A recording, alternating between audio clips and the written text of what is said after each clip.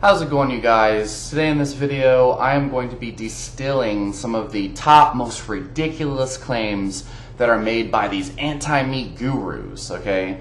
And these are some of the worst arguments that are made in the vegan circles, and it's mostly from the spiritual, raw vegan crowd that a lot of these come from. So I'm going to be covering topics like the body needs to be alkaline because we're magnetic, electrical creatures. And meat rots in your intestine and it creates mucus and you have to detox the meat. And mucus cleansing for the soul. And spiritual intoxication of the meat. You know, like the karmic debt of meat eating. You evil lion eating that meat to survive. Your karmic debt will be the end of you. And the whole stress hormone transfer thing. So those are the things we're going to be talking about. So let's start with alkalinity. Alright, so let's talk about alkalinity. So the first red flag when we deal with some of these gurus is when they say the body needs to be alkaline. The reason why this is a red flag is because different parts of the body require different levels of acidity or alkalinity. The pH of different parts of the body is going to vary depending on what area of the body is in question. So I made a video like years ago, back in 2016, talking about that. I've made videos in 2017, 2018. I've made many videos about this. Different parts of the body require different pH. Okay, so the blood needs to be neutral to slightly alkaline. Okay, the stomach needs to be highly acidic. In fact, a healthy stomach pH is going to be anywhere from 1 to 2, which is highly acidic. It's the same level of acidity. We have the same stomach acidity as a vulture or hyena, a scavenger creature, which has enough stomach acid to neutralize, to digest rotten dead flesh out in the wilderness, for example. So our stomach needs a high amount of acidity, and that's also to keep pathogenic bacteria and fungal infections, things like candida, in check. So if you alkalize your stomach with things like baking soda, for example, people take that to prevent cancer and whatnot. All you're going to do is alkalize your stomach. You're going to create chronic digestive problems, especially digesting meat and protein. And you're going to create an alkaline environment in the stomach, which needs to be acidic. And that's going to lead to chronic infections of the stomach. So, you know, the the intestine requires a varying pH as well. The saliva needs to be slightly alkaline or neutral, and you know, the list goes on and on. And so that's the first red flag, is if they overgeneralize the entire body as needing to be alkaline. They don't have a clue what they're talking about. So I think what they mean is that the blood needs to be alkaline. And so the thing is, it is true, it is a fact, it is a scientifically proven fact that the blood pH hardly changes at all, because anytime your body kind of throws off the pH, anytime the pH is thrown off at all, the body will regulate that by pulling alkaline minerals from the bone, or acidic minerals, depending on what, you know, part of the body needs to be changed. And so there are a lot of experts who believe that you know, when your body's producing acidic compounds like uric acid or even keto acids, some experts think that it can lead to lowered bone density over time by pulling calcium out of the bone to neutralize the acidity. Some people believe that it's essential to consume a large amount of alkaline minerals to balance out blood acidity, to take some of the strain off of the kidneys for any potential, you know, harm of regulating the blood pH over time. That's a very complicated piece of biochemistry that these alkaline diet gurus aren't talking about. They aren't talking about the actual possible effects of acidity. They think that if you eat meat, it's going to acidify the body and create cancer growth or something. Because the body cannot survive in an alkaline environment. The fact of the matter is, there's plenty of people who've actually put cancer into remission on ketogenic diets. I interviewed one of my really good friends a couple of weeks ago, actually. His name's Leukemia Slayer. You should watch the interview. And he's kept cancer in remission ever since on a ketogenic diet.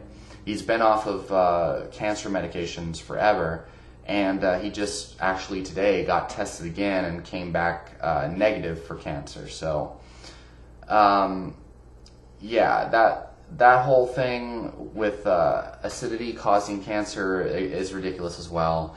If you do have, so there is a clinical name for an acidic environment in the body. It's called metabolic acidosis. If you have metabolic acidosis, guess where your acidosis is going to end up? Your acidosis is going to be in the hospital, because metabolic acidosis is a extremely severe and dangerous health problem. And typically people don't develop like clinical symptoms of metabolic acidosis unless they have like kidney problems, kidney failure, or diabetes, or some type of extreme health problem. But if you're not like passing out or vomiting uncontrollably or experiencing severe symptoms of metabolic acidosis, then your body's not, overly acidic or whatever. And it's impossible for the whole body to be overly acidic. We're talking about the blood here, okay? So these people who push this alkaline theory, this idea of the alkaline theory of cancer growth and diseases all come from an acidic environment, they don't even know a jack shit about alkaline balance in the body. So be very, very careful about these alkaline diet people. The next one is meat rots in your intestine.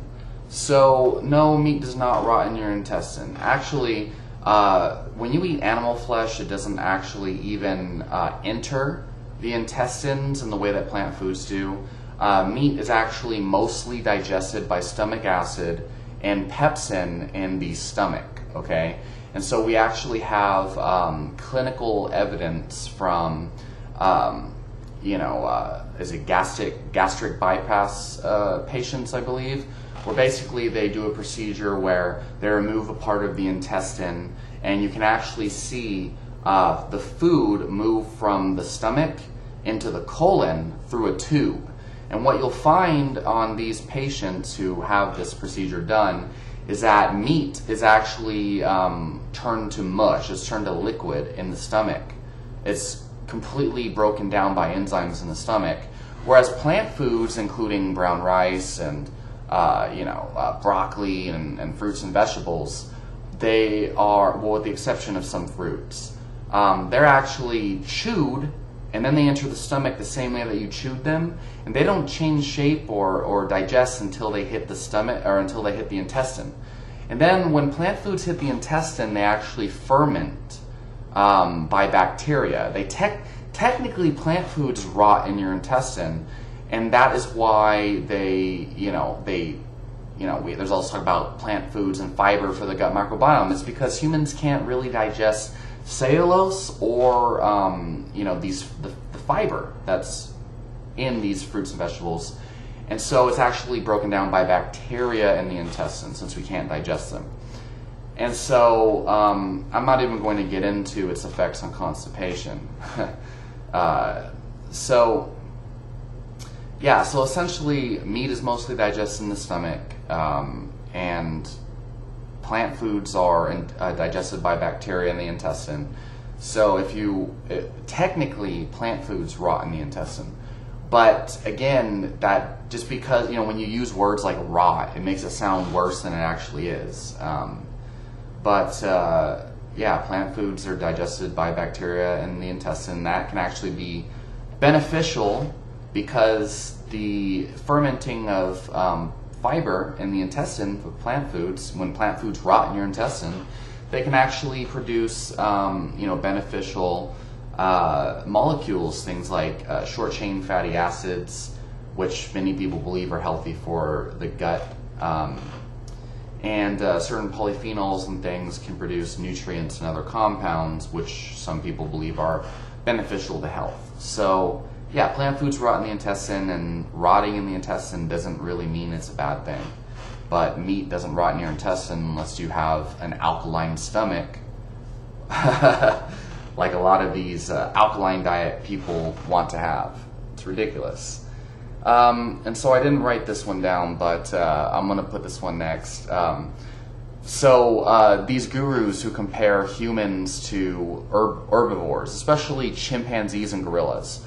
Look, okay, so they say things like, yeah, man, like, you should eat like a gorilla because gorillas are the strongest animals in the, animal kingdom, okay? Like, if you want to get big and buff and strong like a gorilla, then what do gorillas eat, huh? Where do gorillas get their protein from, huh? Plants. Well, so the diet of most great apes, other than humans, it actually involves tree bark, leaves, some fruit, depending on which one we're talking about. A lot of plants that if humans try to eat, we would probably die of intestinal blockages. So if you really want to eat like a fucking gorilla, why are you buying all your food from a grocery store when there's plenty of trees outside where you can eat like a gorilla? You can go out to a tree, take some tree bark, and start snacking on it. Okay, and eat the ants that come along with it, because a huge part of a lot of these great apes' diet are some of the insects and the bugs that come along with the plants that they're eating. So go ahead, eat some tree bark, eat some leaves from a tree, and see what the fuck happens. Beyond that, humans cannot digest cellulose, okay? So most herbivorous animals, they actually have the enzyme cellulase, which is required for digesting cellulose. And they can actually consume these leaves and things and grass and convert the cellulose into usable energy. A lot of people don't know this, but herbivores, they're eating these plants and they're converting the fiber and the cellulose content into fat, okay? So technically, if we look at the net energy being produced from their diet, they're actually running on a 60 to 70% fat diet through the conversion of these plant foods into short-chain fatty acids, especially the ruminant animals that turn grass into energy in the gut and things like that. But so you could say that they're on a ketogenic diet, but it doesn't really matter. The point here is that we're not fucking gorillas, we're not cows, okay? Clearly. And I don't think many people would want to have the distended stomachs and things that these herbivorous animals have. There's many differences in our gut and our digestive system and our brains that are extremely different from these great apes, especially like a gorilla. And one of the best, one of my favorite resources that I like to introduce people who are just completely misinformed to the differences between herbivorous animals and humans and why human beings should be eating a mostly meat diet is the lecture by Dr. Michael Eads, that's E-A-D-E-S. It's called Paleontology and the Origins of the Paleo Diet, okay? And he's been giving this talk for years, and it goes into depth on, there's vegetarian societies that had very high rates of obesity and heart disease. In particular, the Egyptians, who ate mostly a whole grain diet that was very low in fat, and presents all the evidence for all of these claims and everything. And it does talk a lot about these, great apes and their digestive systems compared to humans. For anybody who really wants solid evidence and is actually interested in figuring out the truth, that's a really good place to start. It goes into such depth that I can't even begin to explain it all here in this video that was supposed to be a lot shorter than it actually is. But yeah, newsflash, motherfuckers, we're not gorillas. So good luck trying to get all of your nutrients from grass, leaves, and all these other foods that these herbivorous animals eat. Not the hybridized food, plant foods that human beings have been creating over the last 1,000 years or so. The next thing is mucus cleansing. Okay, so first of all, if you have mucus in your stool, that's typically a sign of irritable bowel syndrome. And what that mucus is the body's vehicle for transporting bacteria and pathogens out of the body. And so an infection in the gut is a typical cause of mucus in the stool, among many other causes. But if you're shitting out mucus, okay, and so a lot of these anti-meat gurus, they claim that meat causes mucus production, which makes no sense. There's no physiological mechanism in how that's even possible. They claim that meat rots in your intestine and it creates mucus over time. That's not even, none of that's true. I already debunked the meat rotting in the intestine nonsense. There's no way, there's no link between digesting meat and then turns into mucus somehow. Now, one of the reasons why they say this is because these people typically recommend raw vegan diets, and they'll recommend water fasting or dry fasting. And you see people like Tim Sheaf, for example, okay, they're on these really extreme diets and they're doing extreme protocols. And they find when they starve themselves of vital nutrients and they go on these extreme diets, vegan diets, these raw vegan diets in particular. Regular vegan diets, not nearly as problematic as these raw vegan diets. And these long-term fasts, they find that they start to shit mucus, and mucus comes out of their eyes, and they start to produce a lot of mucus. Well, guess what, guys? When you starve yourself and you're chronically malnourished, lots of crazy things start to happen, and mucus production is probably one of them.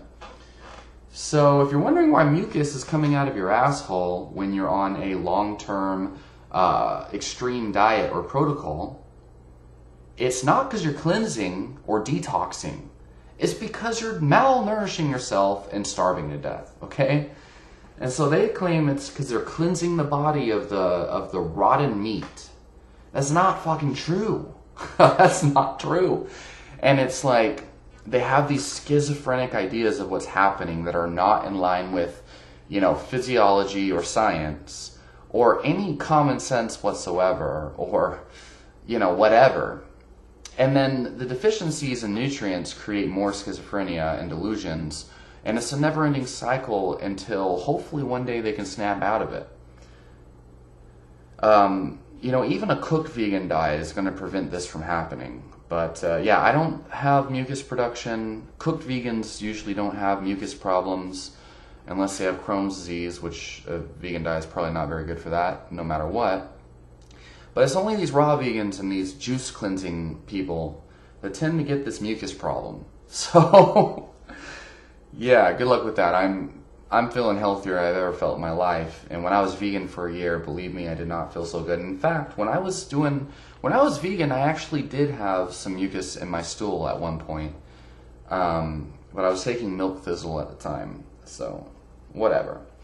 So then the next crazy thing that goes on, they claim, is spiritual energy intoxication. That basically, when you eat meat, you're transferring the karmic energy from the animal flesh into your soul.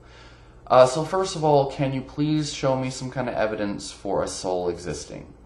Now, I mean, it's cool to think about these things, and, you know, just because there's no evidence doesn't mean it doesn't exist. But when you're making health claims and giving people health advice, and you're basing a you know, health around this idea of the soul and the spirit that you have no evidence for, now you're creating problems. You're creating logical fallacies. You're possibly recommending harmful things to some people that might need to eat meat in their diet. And, you know, most of these people are deluded into thinking that anybody and everybody can eat a vegan diet with no health problems. And that's not true at all, as I had to figure out the hard way. and I was in denial for so long. So they think that everyone can eat a vegan diet. So they're in denial of the fact that some people might need to eat meat in order to solve a chronic health problem. And so they think that there's this karmic debt, like if you eat an animal that was killed, then your karma is going to kill you forever, and in the next life you're going to suffer. Okay, so this whole idea of karma is based on the idea that there's objective good and bad. But technically, ethics and good and bad are a subjective social agreement that we all agree upon in our society. And so it has nothing to do with like objective things like health outcomes, health measures, mechanisms in the body and stuff like that. Karma is completely a man-made concept that has no grounding in objective reality. And to take this a step further, so if a cheetah eats a gazelle, does that mean that the cheetah now is karmically doomed? Why? Its natural diet is to eat the gazelle. That's a circle of life. Killing another animal, even if like that's your natural biological means of survival, that's karmic debt. Should a cheetah or a lion go vegan to save itself from karma?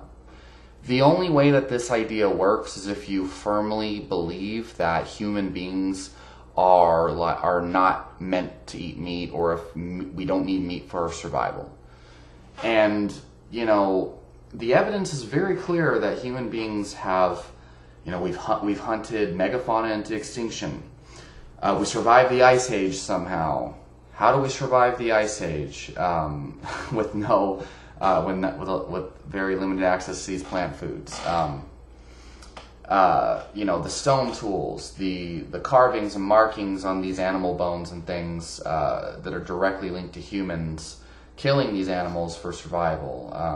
All the indigenous cultures in the world, consuming a diet that's high in animal foods. I mean, the list can go on and on and on.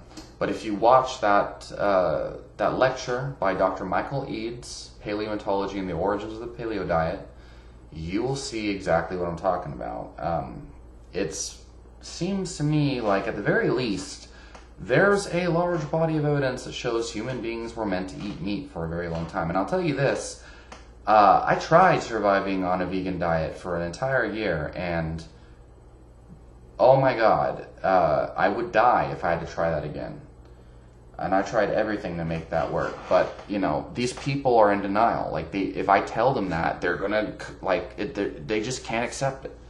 They're gonna come up with all these excuses. So, the point is, it's pretty hard to argue that it's negative karma to eat meat when it's biologically necessary for an organism's survival. And, it's always context dependent. Okay, if you're stranded on an island and all you have to eat is another animal or something, and you really don't have any edible plants on that island, are you going to just starve to death in the name of karma?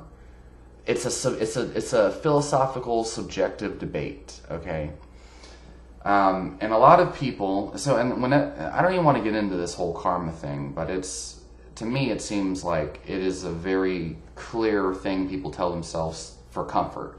Like, if somebody wrongs them, they're like, oh, karma will get them back. I don't have to worry about it because karma will do that for me.